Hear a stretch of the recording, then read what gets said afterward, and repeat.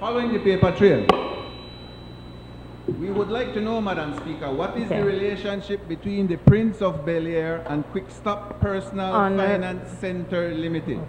We would also like to know what is the relationship between the Prince of Bel-Air and Creative Content Limited. We want to know what is the relationship between the Prince of Bel-Air and Prudential Management Firm.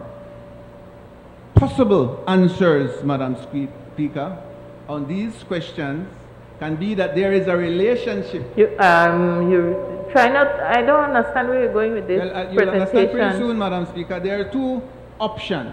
There can be absolutely no relationship, and if that's the case, the Prime Minister can confirm. If there is no relationship, then that's fine. Honestly, it doesn't. I'm very sorry. This bribe's contract went to the Contractor General after going through a full process by the Lotteries Committee. It was dealt with here. That, as far as I'm concerned, that matter is concluded. How are you going to be using? I did not, Madam Speaker. I did my duty in terms of bringing the report to the House of the certification of the Contractor General. This is outrageous to revive that and then to be asking questions about shareholders.